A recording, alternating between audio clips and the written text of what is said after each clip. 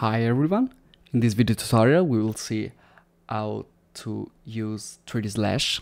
3DSlash is a very simple and basic 3D design software that we can access directly from the browser without the need to download any program.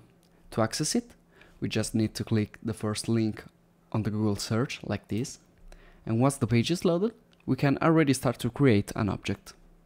To create, just click on Create Now, and you will be prompted to a page like this. Here we can choose the base of our modeling. That can be a simple classic cube, an empty surface, an STL file that we will provide to the program, an SVG file that we will provide to the program, and a text that we will write on the program. For simplicity, just to give you an overview of the program, today we will stick with the classic cube. Here we are in the interface. Starting on the top right, we have all the tools and options related to the file. Here we can save, or we can start a new model, or even use other apps or share to our social network account. But for now, let's just click here to disable any sound that the program is prompted with. Going below, we can see there are three different rulers. These rulers are used to give us a section overview of the object. The one on the right is for the vertical axis, and the two below are for the horizontal axis. As you can see, by moving the ruler, the object is cut in this way. Moving on the left, we can see we have all these dots that represent the size of the tool that we are going to use.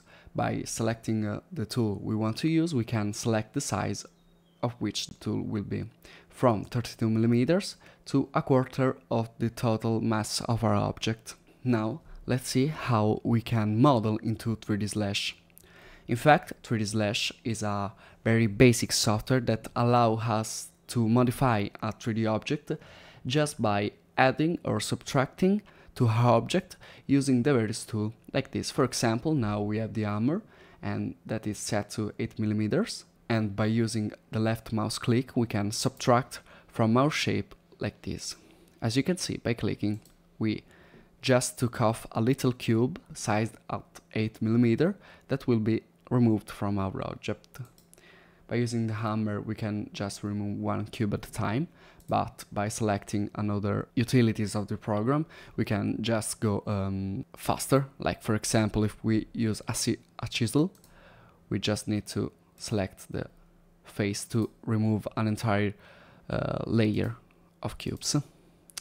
Moving on, we have the trowel that we will rebuild our shape. Next is the chisel that we already seen, and then the wall that will build an entire wall in the area we select. Moving on, we have the drill. As you can see, we have two different colors in our object, and this means that they are classified by the program into two different objects, and by using the drill tool we can remove completely an object from the other. Now let's click on the red object and it will be removed from our base cube. Moving on, we have the option to modify the color. In fact, as I just said, by modifying the color we modify the object property. Like for example, if we now select the spray bottle and make this part red, we will create a new object on top of the base cube we had before. Moving on, we have the bucket that will completely make an object of one color. Then the pipette to take the color from a specific object. Moving on, the syringe to make all the object, even the insides, of the same color. Moving on, we have the advanced option that allow us to modify in further detail our object.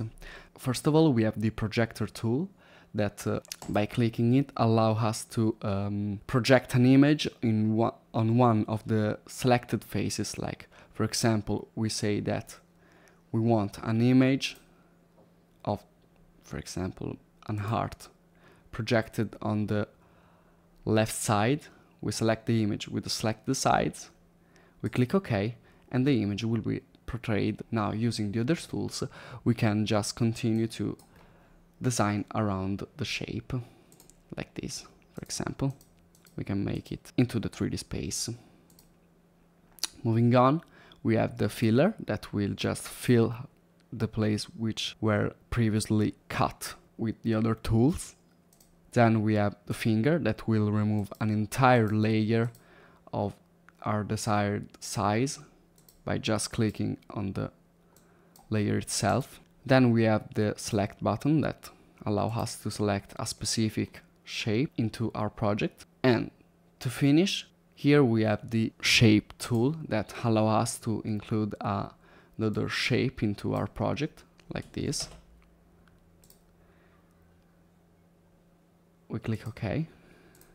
And as you can see, we have a new 3D model into our basic cube shape.